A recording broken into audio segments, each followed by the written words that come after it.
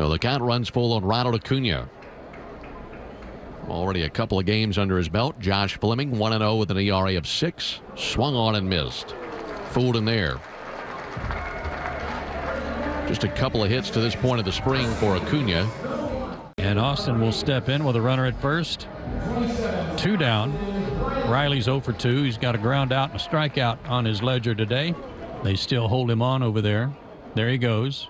Pitch swung on and belted.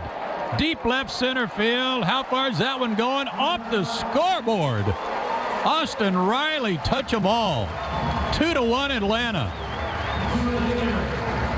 Woohoo! Tristan Gray, left-handed hitter.